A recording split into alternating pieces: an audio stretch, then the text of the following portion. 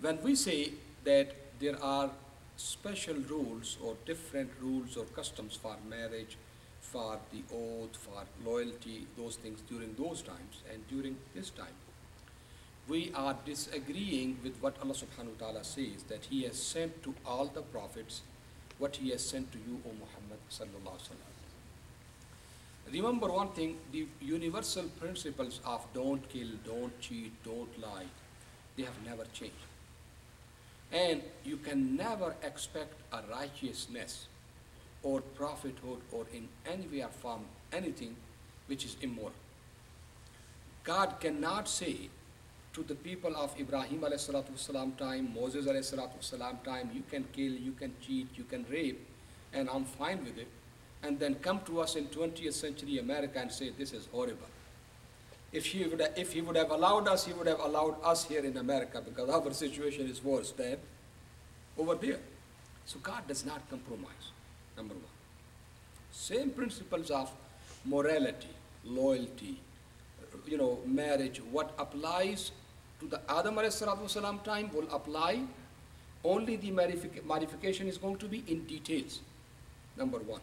Number two, Allah subhanahu wa ta'ala, He has made it very clear in the Qur'an that Qur'an is musaddiqan lima bayna yadayhi min at-Tawrat wal Injil. That the Torah and the Injil were compromised historically. And Qur'an has been sent as the corrector. Now, whatever is in the Qur'an and is also in this present book is accepted. Whatever is not in the Qur'an and is in that book could be accepted or rejected. But if something is there which contradicts the Qur'an, that must be rejected. Now, on the issues of oneness of God, unity of God, monotheism, if anything is in this book which talks about polytheism, about making partners with God, must be rejected. Anything which is moral, and 10 commandments say over there, don't kill, don't cheat, don't lie, Quran says the same thing. So if there is anything in the gospel, in the Torah, which is in contradiction with that morality, must be rejected.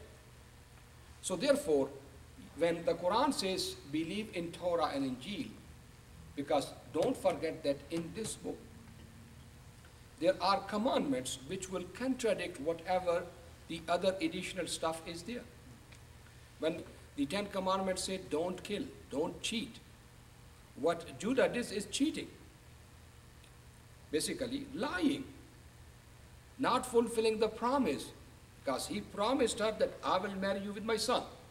He did not fulfill the promise. As the chief of the tribe, if you give the word, you are supposed to be not only as a human being. Then don't cheat. Don't go and because you are in the inn, go to the prostitute, you are cheating your wife. It is clear-cut cheating. Then lying, then accusing her. Who is this lady who brought this illegitimate child? Showing righteousness after doing all of that. And then when no other excuse is there, when everybody knows this is his staff, this is his, and then coming out and accepting, that's not such a greatness, because now you are forced to it. This is what is deception, which even the 10 commandments would say, don't do it. So what I'm saying is, in this book, there is a message of morality. There is a message of one God, monotheism. But it is compromised by the way it has been put. Human beings have added to it. So that's where we differ. Injil and Torah were not different. They were the same thing. Jesus, peace be upon him, did not bring anything new. Muhammad sallam did not bring anything new. The Aqidah, the moral principles are exactly the same which were from the beginning of humanity. The changes come in the details. But the Quran says, وَلْيَحْكُمْ أَهْلُ الْإِنْجِيلِ بِمَا أَنزَلَ اللَّهُ فِيهِ. Let the people of Injil follow what is written in Injil. That does not deny that the Quran is not in existence. And then when the Quran says, let the people of Torah follow the Torah, whatever is in the Torah, it does not mean that the Quran is negated, that Quran is no more sacred. Because Quran does not believe that Torah, Injil, or Quran, they contradict each other.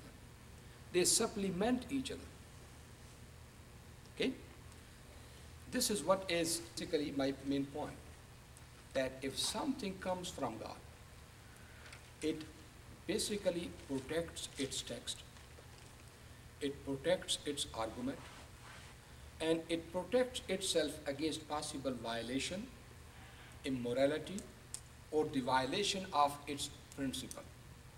It's only human beings, when they come in, they do not have the capability, knowledge, wisdom, and the comprehension. So their explanation or interpolations could be leaving loopholes. Now, this is the main axiom where I am differentiating between the Bible and the Qur'an.